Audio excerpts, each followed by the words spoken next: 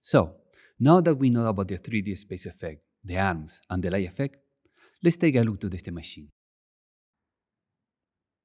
So here, you can see all the elements we have in the state machine: the animations, inputs, listeners, and layers.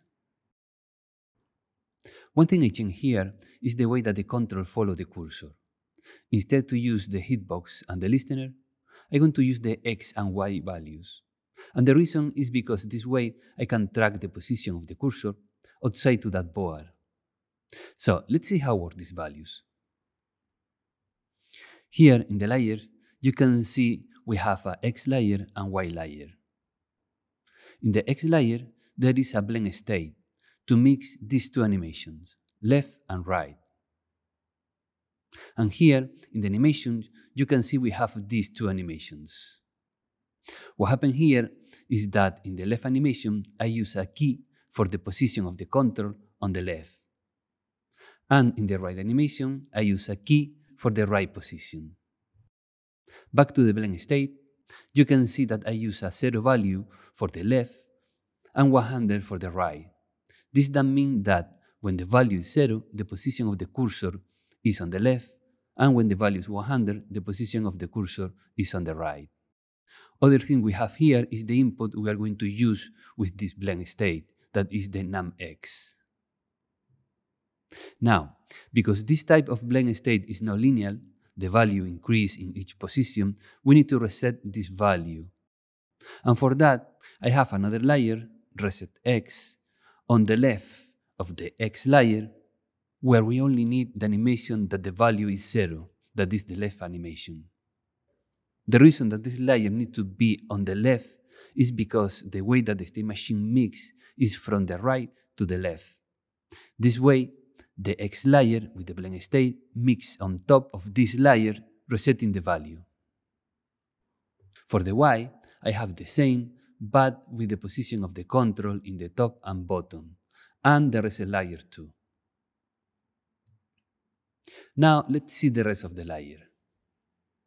Here is the idle, and if I click in this animation, you can see that what happened is a simple idle animation of the character floating in the space. For this animation, I use the control I create in the 3D space and the control of the arms. Back to the state machine, this animation works as a loop. So when I play the state machine, it's always working, even when I move the cursor. Then we have a group of layers for the different planets. And this is because this planet has a simple interaction. So let's take a look at one of them. You can see we have different states. This, the first, is the idle of the planet. And what happened here is that this planet don't move, and you can see that I have some keys in the scale. Then we have the bouncing of the planet, and you can see here that I use different keys for the scale to create the animation. So back to the state machine, we have some conditions. To go from idle to bouncing, the condition is that this input needs to be fired.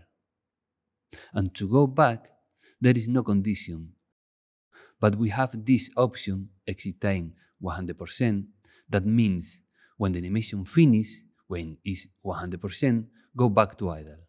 So if I play the state machine, when I use this input, you can see how the planet bounces and go back. This other bouncing is to create the bouncing several times. And in this case, these two conditions have the same input. And this other, the exit time. So when I use the input, the planet bounces and go back. And when I use the input several times, you can see what happens. Other thing is that I use a listener for each planet, and using a shape of the planet as a hitbox. And the option pointer down, that means when I click on this hitbox, fire these inputs. So this way I can interact with the planet in the editor. The next layer we have here is the blink. And this is a simple blink animation of the character. And the last one is the windows. Here, this blend state controls the size of the windows of the helmet to adapt to different devices.